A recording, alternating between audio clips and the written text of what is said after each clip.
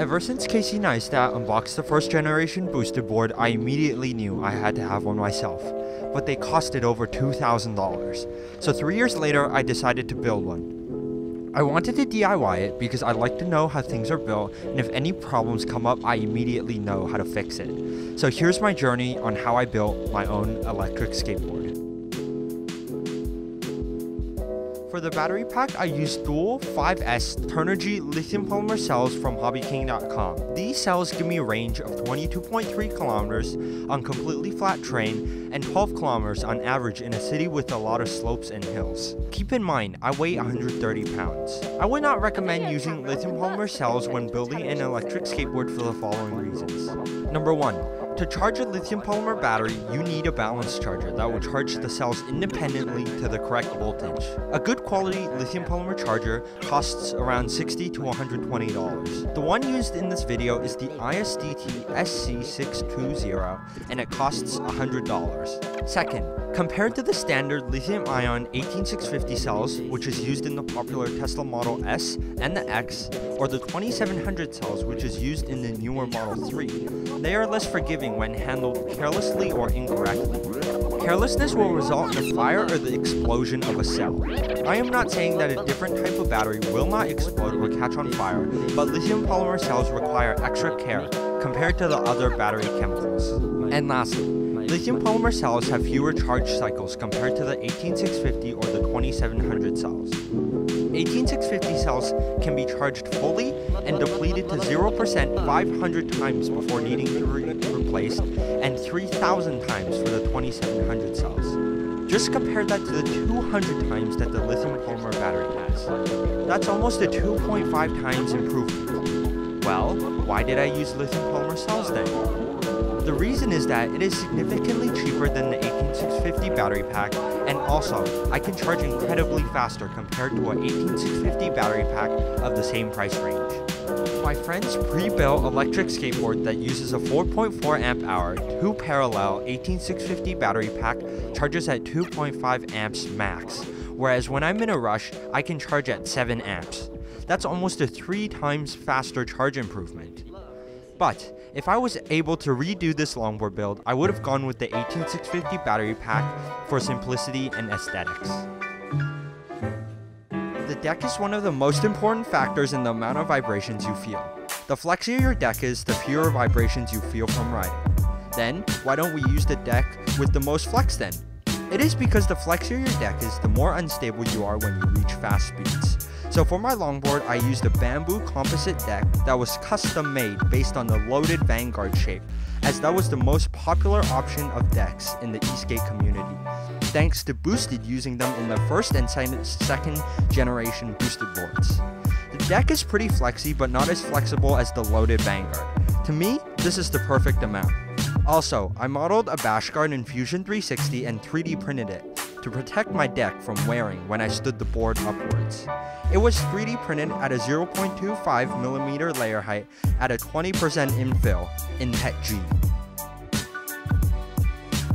The drivetrain I used were dual 90mm 1000 watt hub motors. These hub motors work great. They provide great power, smooth cruising, and are capable of pushing me up a 20-degree incline at speeds up to 25 kilometers per hour. The bearings inside the motors have not degraded even after 1,000 kilometers of riding and riding them through the rainy falls that we have here in Vancouver, BC. These hub motors also have great thermal dissipation. I was pushing it hard on the throttle for a 10-kilometer ride at a 30 kilometer per hour pace average speed, and they only reached a 45-degree max. But unfortunately, these exact hub motors are not available online because newer versions of them have come out. The newer versions have an easier way to replace the urethane covers on the wheels. Currently, I need to take the motor apart to replace them, but with the new version, the urethane is a slip-on cover over the motors. If you would like to build a similar longboard, I would recommend the Inertian Raptor hub motors or the DIY electricskateboard.com dual belt drive kit for a torquier, faster experience.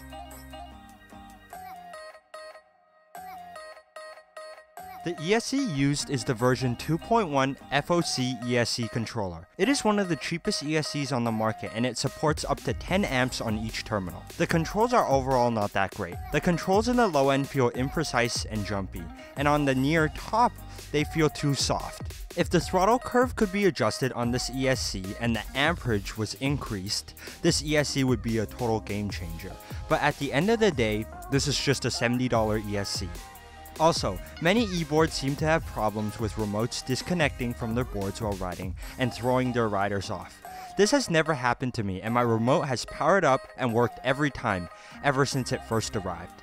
The remote is using the 2.4 GHz frequency to connect to the ESC, and even in riding in populated places, it has never had a problem. I took the controller apart to see how it was built, and it seems really well put together. Now, for the most important question. The fastest I have gone is 37 km per hour on a flat surface while the battery is above 75%.